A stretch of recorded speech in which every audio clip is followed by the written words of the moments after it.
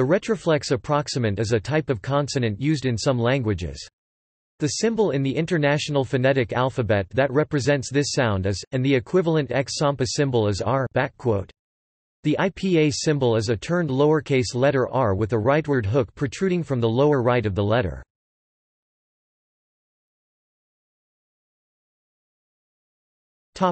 Features.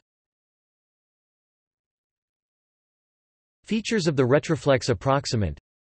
Its manner of articulation is approximant, which means it is produced by narrowing the vocal tract at the place of articulation, but not enough to produce a turbulent airstream.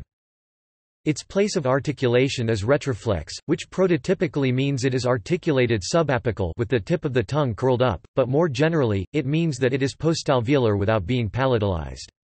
That is, besides the prototypical subapical articulation, the tongue contact can be apical pointed or laminal flat. Its phonation is voiced, which means the vocal cords vibrate during the articulation.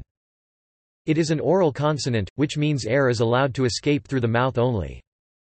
It is a central consonant, which means it is produced by directing the airstream along the center of the tongue, rather than to the sides. The airstream mechanism is pulmonic, which means it is articulated by pushing air solely with the lungs and diaphragm, as in most sounds.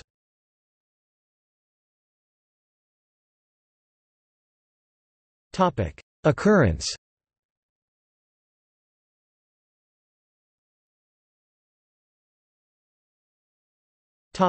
See also: alveolar approximant, retroflex consonant, R-colored vowel, Index of phonetics articles. Notes